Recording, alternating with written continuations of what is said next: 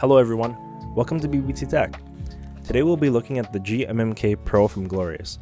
And if you guys haven't heard already, Glorious PC Gaming has been making some very bold claims on their first custom mechanical keyboard.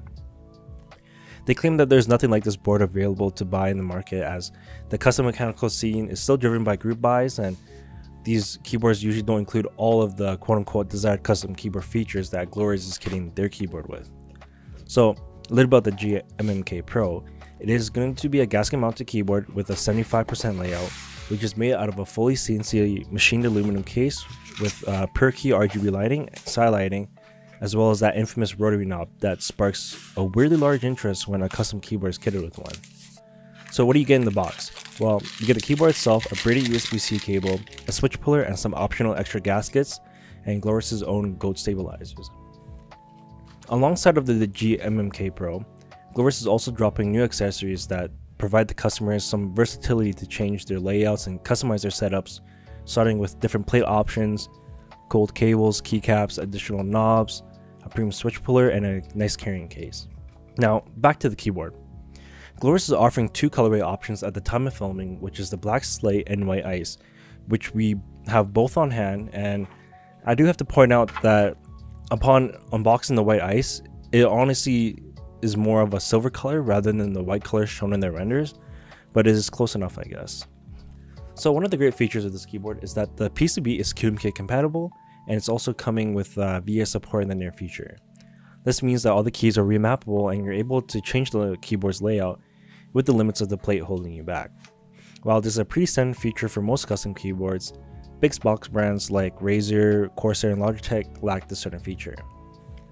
So moving forward with the disassembly, first we must remove the knob, which comes off relatively easy as it is held by friction, and in order to disassemble the whole case, we need to start by removing the top screws from the bottom screws. Just keep in mind that when removing the bottom of the case, we will see the daughter board and cable that attaches to the PCB, and I do suggest you guys be pretty careful with this since this is probably the most fragile part of the keyboard, and Glorious doesn't provide any extras for the daughter board and the cable ribbon. Here we can take a good look at the gaskets that are present on the bottom and top of the case, and upon initial impressions, the gaskets seem to be pretty good with minimal damage from shipping, and they're aligned fairly straight. If by any chance your guys' gaskets are not to your liking, you do have extra gaskets to make some changes. And the GMMK Pro comes with a thin layer of foam for the bottom of the case, which is not really required for assembly, so you can pick whether you prefer a more muted sound that you would get from the case foam or more of a hollow sounding board without the use of the case foam. Inspecting the PCB, it seems like they're using their in-house sockets, which can be seen on many of their previous keyboards in the past. So you guys don't have to worry too much about the quality or longevity of these sockets, since this isn't their first time implementing this feature. I do have to point out though that I did find some imperfections on my PCB, which is likely due to manufacturing, but there was nothing too concerning about it since my PCB was working fine, all the key presses were registering, and the RGB lighting was working properly. Speaking of RGB lighting, the keyboard also is featuring a side lighting glow feature on the keyboard, which is diffused twice, once internally and another diffused at the top of the case, which provides a nice uniform look in my opinion.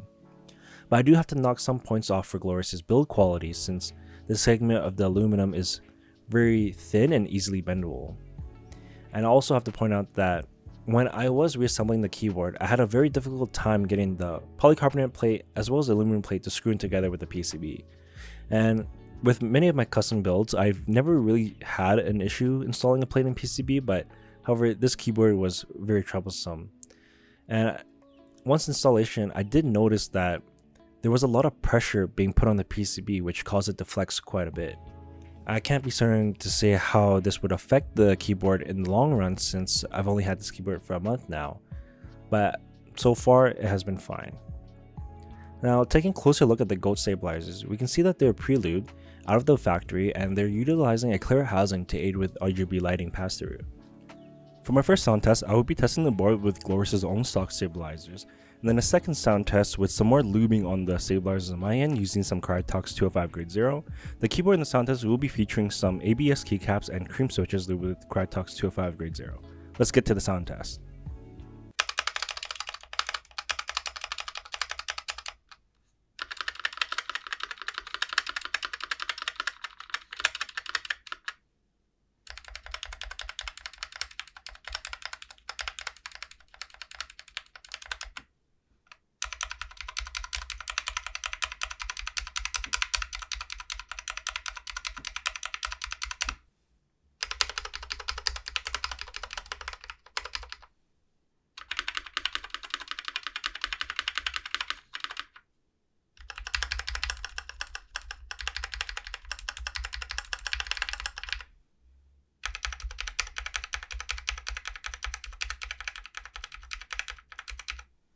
Unfortunately, these stabilizers are not that great after all.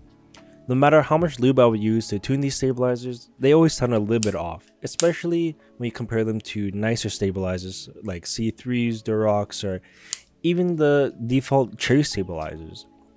But nevertheless, these stabilizers are replaceable, and despite the long disassembly procedure, I do highly recommend you guys swap them out. For our builds today, we will be using the Boba U4T's lubed with the Tribosys 3204 and some lubed Novelkeys cream switches lubed with Krytox 205 grade 0, which are both going on a polycarbonate plate.